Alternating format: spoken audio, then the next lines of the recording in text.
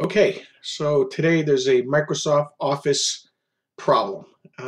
Basically, the emails all become blank. So you see there's no body, nothing here. And and you'll see how like there's missing information over here. So I found a solution. It works. You can uninstall and reinstall and everything seems to fix itself, but that's kind of drastic. So I did find another fix, and this is how it's going to work. Here we go. So I created a script, and I'm going to edit this batch file. And basically, if you run this batch file exactly the way I have it, it will fix the problem. So obviously, I cannot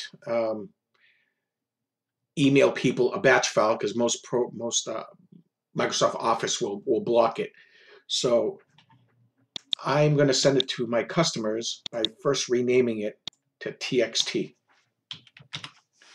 So when my customer gets this file, it's going to be in an email as an attachment as Outlook fix.txt. What they need to do is very simple. They need to right mouse button on it and hit rename and then type BAT.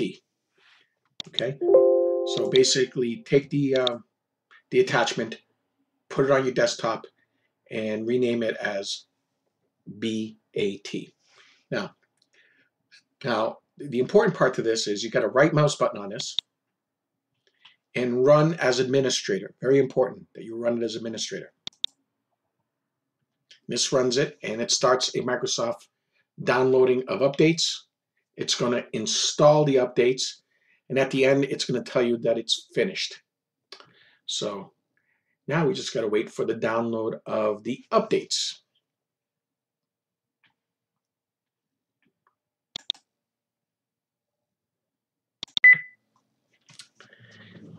As you can see, it's still downloading, and it takes about 4 or 5 minutes. This script that I created, I will actually copy it onto my YouTube channel at Avanti Networks on YouTube, and so that you can literally copy and paste, use Notepad, and create a file that will be equivalent to what I created. And again, we're still waiting for the updates to finish.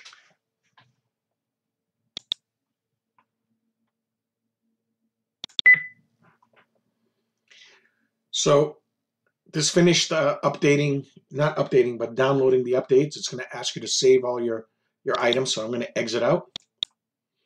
Okay, and I'm going to hit continue. Now it's going to apply the updates. This took about a minute or two also. Okay, well, maybe a little quicker. And it looks like it's all done. So now we're going to go into Outlook and see what happens. As you can see, updating Office, please wait a moment. So this is normal.